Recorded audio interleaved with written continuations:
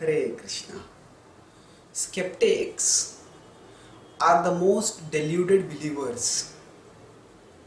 Skeptics often use the word believer derisively to refer to people who believe questionable things and who don't have intelligence sharp enough to doubt.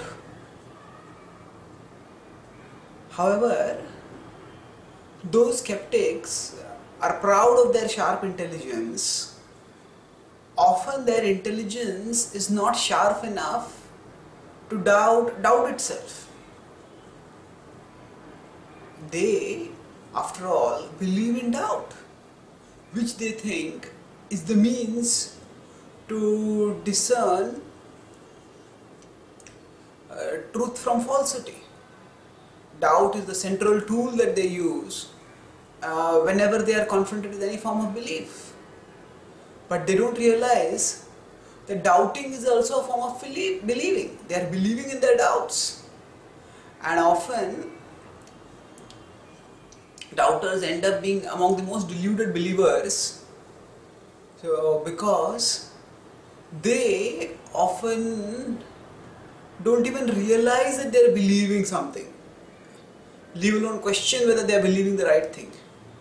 And further, they believe something which can never tell them what is right.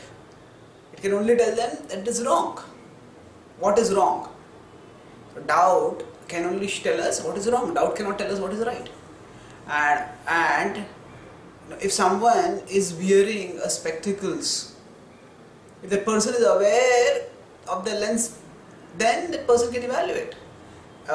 Is the lens giving me a accurate picture of reality, or is it distorting reality?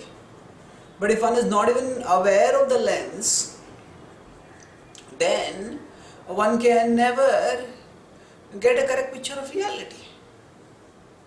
So skeptics fall in this category, where they are not even aware of their belief, leave alone evaluating or correcting their belief. The Bhagavad Gita states appropriately in 4.40 that the doubters sentence themselves to perpetual ignorance, that they gain happiness neither in this life nor the next.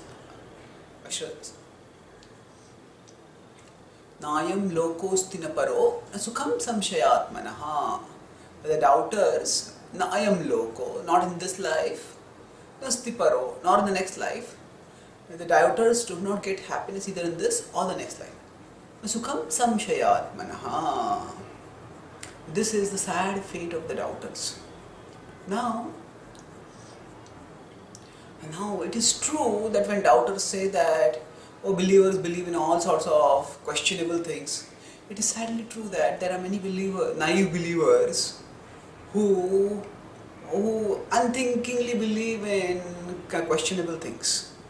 But that is not the only kind of believers.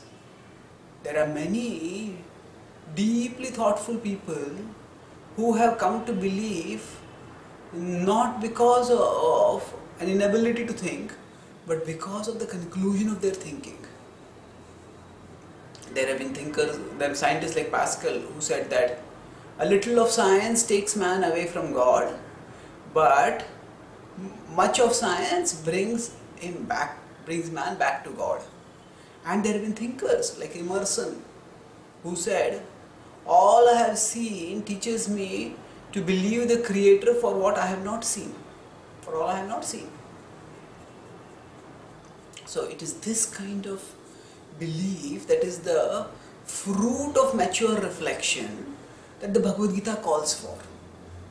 The Bhagavad Gita concludes by opening itself to intellectual scrutiny, asking us to evaluate its message, and then decide whether to then make our choice.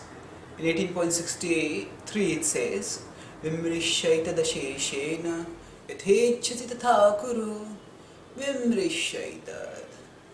Vimarshan means deep deliberation. Vimrishaita asheshena, as much as is required. And then yathechati tatha kuru, then as you desire, so you can do.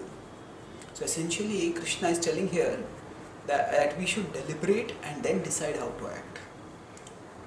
So the Gita provides a comprehensive worldview that answers questions about our identity, about God's nature, about the world's purpose, about our ultimate destiny, and about the best means to fulfill our highest potential.